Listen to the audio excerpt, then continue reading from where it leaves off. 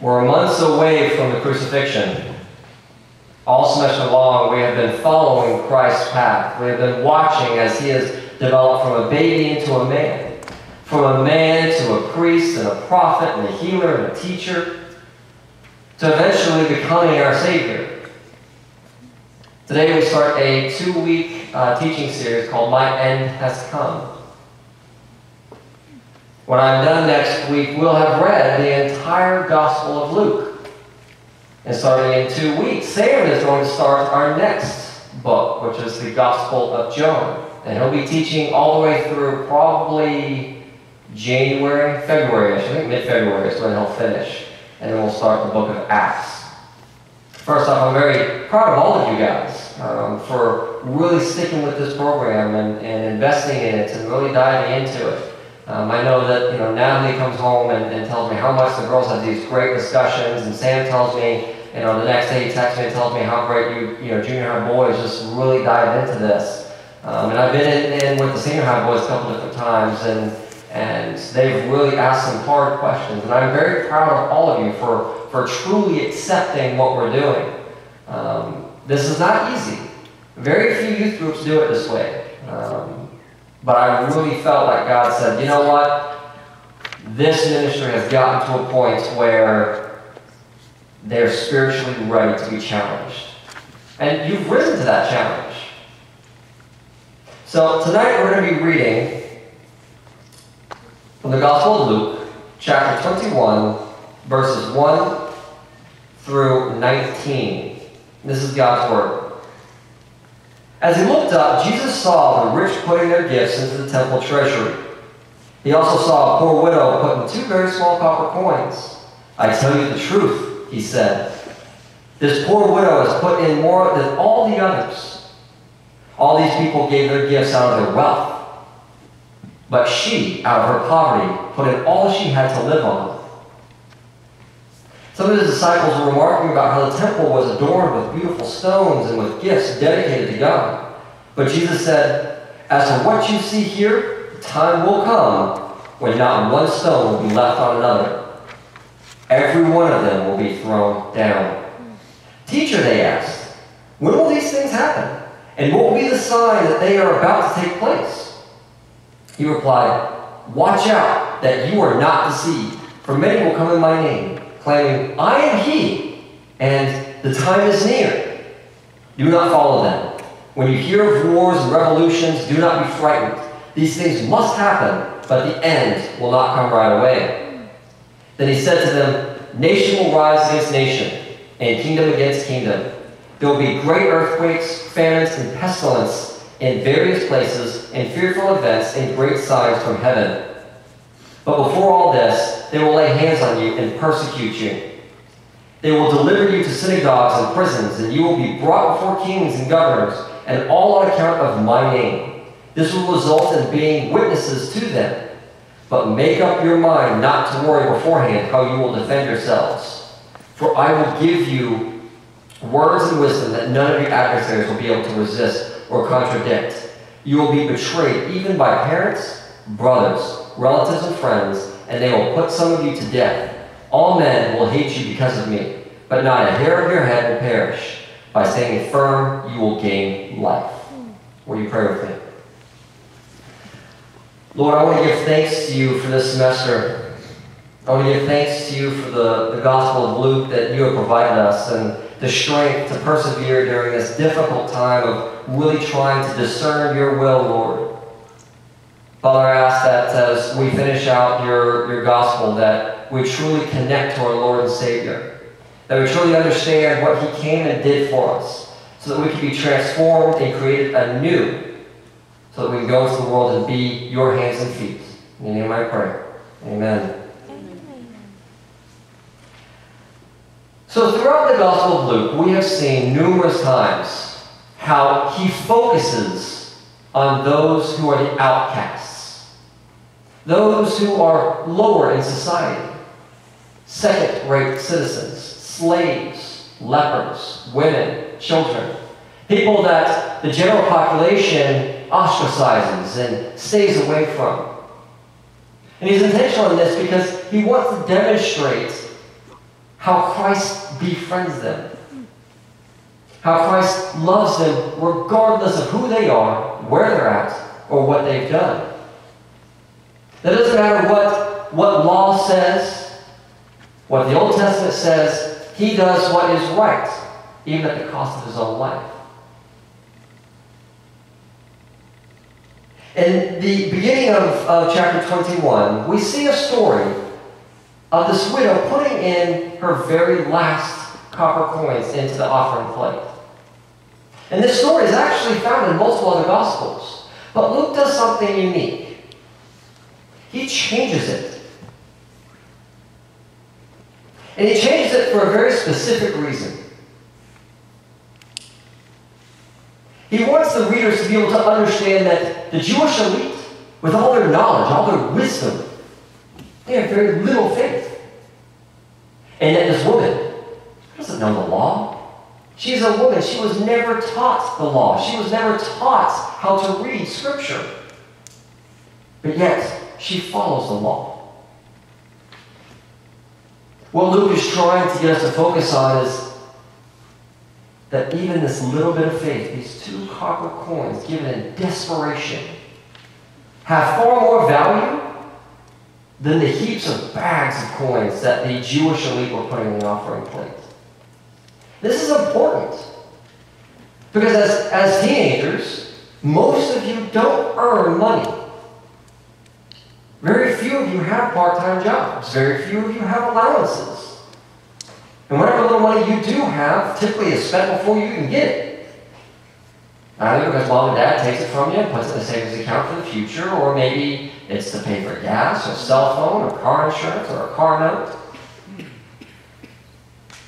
But what Luke wants you to focus on is that even you, young kids, teenagers, you are still expected and still required to give to God. Even if it's just a penny. Even if at school you find a penny on the ground. When you come to church, put that in the offering plate.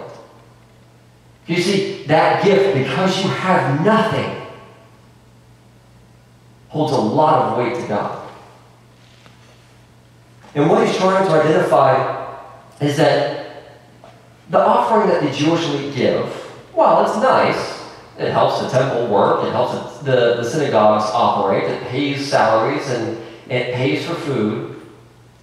The difference between their tithing and the widow's tithing is that they're giving out wealth. So the offering plate comes by, and they're talking to their best friend, hey, did you see the Astros play the other day? Oh man, it was such a great game. Oh, here's the offering plate. Okay. Yeah, man, I just love the way the Verlander played. And they pass them the plate. Not even thinking about it. It's just second. It just goes in one ear right out the other. All right. It's not important. The offering plate comes to a kid. He has nothing. He's sitting there and looking at the offering plate. He reaches into his pocket, grabs $1. The sister's over there annoying him, and or maybe his little brother's kicking him in the shin. But he stops for a second and he puts it in there and he prays over it. And he's thinking about God when he's giving it.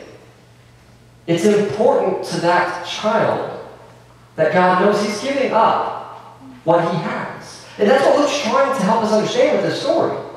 And this is why that Jesus identifies this for his disciples. So that they can understand, listen, guys, this giant wealth, these giant temples, that nice clothes that those Jewish elite are wearing, listen, that means nothing.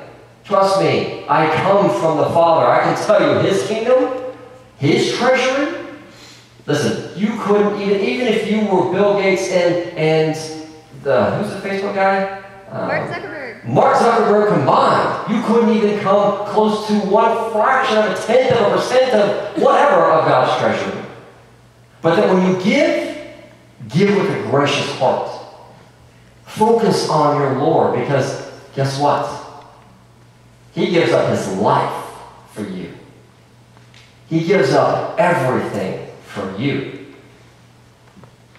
And this is what Luke wants us to identify. This is why he brings up this story that the other Gospels they talk about this, but they word it differently. All right? And there's some questions that I want you to kind of pray over tonight that deal with this. So we have this widow who has nothing. She gives in her last 2 copper coins. Here's a question I want you to pray over, that I want you to go to God with. What happened to her? I mean, did God have a gracious heart and bless her with wealth beyond her imagination? Did she die? Did she just disappear? What happened to this widow after her gift? When she gave this gift, there was a whole bunch of people around. So what happened to them? What sort of impact did that gift that she gave have on the other people observing her? Ask this of God. See what he tells you. And lastly, how did that story affect the disciples? As they were sitting there hanging out with Jesus, and they saw this old woman giving up her copper coins, how do you think it impacted them? Especially with what they're being called to do. What do you think that did to them? Ask God this tonight when you're at home and you're just kind of laying down and trying to get ready for bed. Pray to God these questions. What happened to the widow? How did it have an impact on the people around her? And how did it have an impact on the disciples?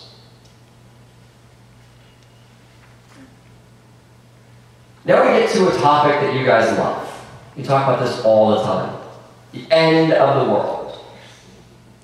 I don't know why you have fascination with this. I mean, it's going to happen regardless, but you guys love it. You like YouTube videos on my computer when I'm not in the office looking at all these crazy things happening in the world. It's the end of the world happening. But anyway, first thing I need to make abundantly clear about these verses that I read, this is not us. Okay? Christ is not talking about the eventual end of time. He is predicting what is about to happen over the next couple of generations. He is specifically talking to the people that are around him, the disciples, and those who are going to be reading these letters. So when I read that, please don't think that Christ was prophesying what's soon to come and that our world's coming to an end and Hurricane Harvey and Irma and the full moon and all that sort of stuff. No, that's not what this is talking about. I'm going to kind of unpack this a little bit so you can get a better understanding of why Jesus talked about these things. So, the first thing that I want you guys to understand is that Jesus, the physical man Jesus, died in about 33 AD. Okay? It's important that you understand this date, because this is just months before. What he's talking about is just months before he goes to the crucifixion. Okay? About 40 years later, a little less than 40 years later, Israel gets really upset with Rome, starts to revolt, and Rome comes in and crushes them. They destroy the temple, they sack Israel, they burn it to the ground, and this is what Christ is talking about. You see, not only does his divinity help him to prophesy about the future that's about to happen to Israel, but Jesus could, in his infinite wisdom, read the cultural environment. He could see that people were getting unruly and wanting to change, but they were doing it the wrong way. This is why he's foreshadowing it. This is why he's saying, guys, listen, I have spent 3 years now telling you exactly what to be doing. You're not listening, so hey, since you're not listening, good luck, because it's about to come. All right, the end is right around the corner, so get prepared. But what he really wants to drive home is how difficult the lives of the disciples are about to become. This has been hard for them because they had to pick up and leave their families. All right, Trey, where are you? Trey Martin. So this is if Trey's dad said, hey, Julie, Trey, Jesus called me. Bye, guys. Good luck. Good luck living. Good luck surviving. I'm going to follow Jesus. All right, he just picks up and leaves. There's no heartfelt goodbyes. There's no okay, let me move this money into this account. Let me prepare this. Okay, Julie, you got to get ready. No, this is just, I'm dropping everything. I'm going. All right? That's hard. But Jesus said, no. Listen, that's easy. That's a piece of cake. What's about to happen is going to be a lot worse. All right?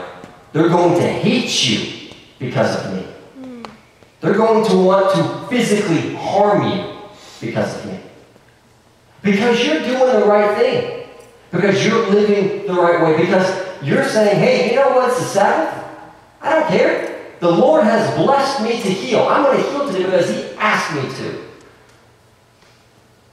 This is what He's preparing His disciples for. This is what He's trying to teach them and say, guys, you've got to really get ready for this. Because I'm not going to be here very much longer. Listen, I'm going to go to that cross. I'm going to take these beatings for you. But when I die, and I go be with my Father, I'm not here to take that for you anymore. You're going to have to take it on your own. You're going to have to burden this on your own, and it's going to be hard. I'm going to be right there with you. I'm going to protect you. I'm going to love on you.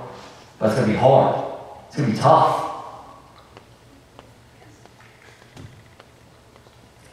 But what Christ does in His typical fashion is He reassures them. This story is different than all the other Gospels. Because in the other Gospels, Christ tells them, guys, the Holy Spirit's going to be with you. I'm going to send the Holy Spirit with you. Not this Gospel. He says, listen, Jake, I know you're going to go out there. I know you're going to get beat up, dude. I know it's gonna suck, it's gonna be hard.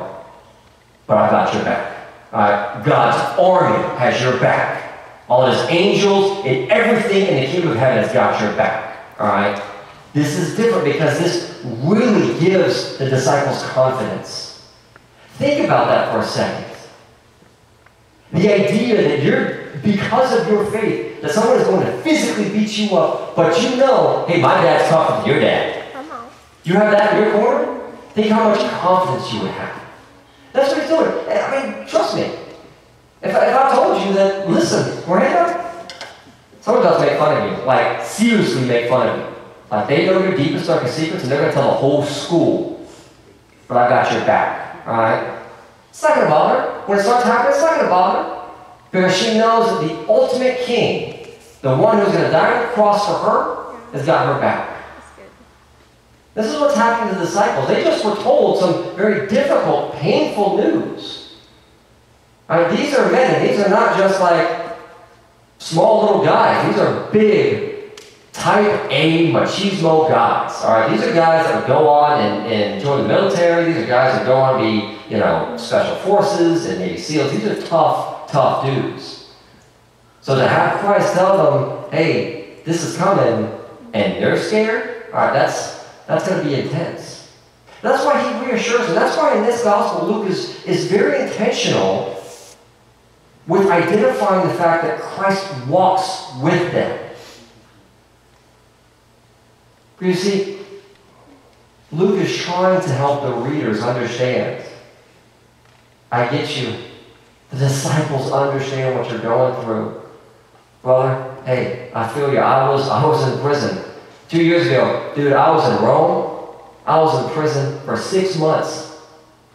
They fed me moldy bread, had these maggots on it, and this gross, nasty water. That's what I got for 6 months. So trust me, dude, I know what you're going through. But listen, read this. What did Jesus just say? I'm going to be with you. All right, and He was with me. When I was in prison, He was with me. So this is what Luke's trying to identify. This is what Luke's trying to get his readers to understand. There's 2 questions I want you to pray over when it comes to the Scripture and dealing with Christ talking about the end of the age. The first question is, why in the world the disciples not just say, okay, Jesus, dude, I love you, this is great, I've had a blast, but I'm gone, I'm done, I'm out of here. Why did they quit? All right? Ask God that. Why did the disciples quit when they heard this coming? And lastly, what were they experiencing during this lesson? When Jesus was teaching this to them, what were they internally experiencing? And to end tonight, what I want to share with you guys is while Jesus isn't talking about the end of the age that we're going to experience, or that maybe our grandkids or great-great-great-great-great-grandkids are going to experience, it's not the end of the world that we see in movies. But what Christ does talk about is what we experience. Every single one of you have been bullied. You've been picked on, you've been made fun of, you've been pushed around. And it's been hard. You have felt that need for security and for safety. You've been desperate for someone to love you because everyone else doesn't, apparently. But Christ is sitting here telling you right now, I'm with you guys. I'm not going to let anything happen to you. And whatever happens to your physical body, I can heal it. I mean, look, I just spent 3 years healing lepers. Yeah. I can heal you. And the last thing that he wants you to hear, and this is hard, this is probably the most difficult thing, especially, and I'm part of this because I'm a millennial, the most difficult part of becoming a Christian, becoming a true disciple, is the very last part, verse 19. No, actually verse 18 and verse 19. No, correction, verse 17 through 19. That you will die because of your faith. Alright? There's no way around it. For us, it doesn't necessarily mean a physical death where we actually have a funeral and we're buried or cremated. No. But death to the life that we believe in. The death of what we thought was true, but kept on causing us to make mistakes. The death that caused depression because we didn't get what we wanted. Christmas is right around the corner, and that frustration that we didn't get that video game we asked for, that shirt or those boots, that's the death that we experience. That we give up this life that the American culture indoctrinates you into. In 3 weeks we have Black Friday. The biggest American holiday of the year. It's all about you. What can you gain from society? But that when you lose that life, when you become a disciple, when you give up your life, you gain eternity in heaven. Alright? And this is not something to make you feel good. This is real talk. Alright, this is a place that we will eventually be at. This is a place that we all will experience. But it is an eventuality that you will lose this life. And I can testify to that. Grew up in the church, alright? Grew up in the Methodist church, went through confirmation, baptism, the whole 9 yards. I did everything. But eventually I left the faith. I left the faith because I could not reconcile my faith with my personal desires. I wanted what God wasn't giving me. I wanted to be the American Messi. I wanted to change the face of American soccer. I wanted to be the greatest player that has ever walked. Didn't happen. I wanted my brother to stop being sick with cancer. Didn't happen. So I walked away from faith because I wasn't getting what I wanted. Because Black Friday teaches me, hey, it's all about me. I get a flat screen TV. It's $200. Yeah, I'm going to get that for myself. Forget all you guys. I don't want to give you anything. I want it for me. And for 2 years, I walked away from Christ. But you see, it's like, no, time is up. Your end has come. You are going to die right now. And in September of 2009, I did. My old life died. And I was born new because of my faith. Because even though I walked away, it was still in there somewhere. Every single one of you guys will experience that because Christ says so. You will experience tribulation and trials in your faith. You will question it. There's no way around it. And when you die, you will be reborn. Because Christ, who died and saved us from our sins, God saw fit to resurrect him, to bring him back to life. And if our King does that, he will give that to us as well. I want to invite well, I do want to invite Sam to come up, but I also want to invite Caleb and Morgan to come on up. It's the first Wednesday of the month, so it's Communion Sunday. And so as we come to the table, I'm going to hand it over to these two to kind of lead us in communion and kind of talk about how communion changes you, how it's changed them, and the way that God is leading them towards ministry. So guys, I'll leave it to you. My name is Morgan, this is Caleb. Hi guys. And how communion kind of changed me, well, when I first took it, I was a little kid. But when I actually kind of understood what it meant, that it was, it was the cleansing of God forgiving you, the Last Supper, all that stuff. It just really meant a lot to me. It touched me, and over the years I've kind of learned more about it and how it's led me towards ministry, so that I just want to be able to give people that chance as well. So when I was a kid, I was really young. After communion one time, one of my friends took it, and they began crying. And I never really understood why they were crying. In my head, I was almost like accusing them, like, why are you crying? And as I became older, I realized why they were crying. You see, this meal represents something much more than just a piece of bread and a drink from the cup. This is God's body. See, Jesus, before he went into the next day, at that table, everything's casual. They always set aside a piece of bread, a loaf of bread, and a cup of wine, and that was for the new coming. And so after this meal is done with, Jesus goes and he grabs the cup and he grabs the bread. He takes it. He looks all of them, with a serious face. He said, "This is my body." And he broke the bread. He said, "This is for you." He said, "This is the blood of Christ, shed for you." And to me, what it represents is it's him washing away your sins and washing away the troubles of your life and giving you a refresher. So y'all can come ahead and take of this and be reminded of what this means, the sacrifice that Jesus made for us to have eternal life. And if y'all feel led to come and pray at the altar, come and pray at your seat, just have a little alone time with God. Separate yourself from your friends and just spend a little bit of time in prayer. So y'all come on up.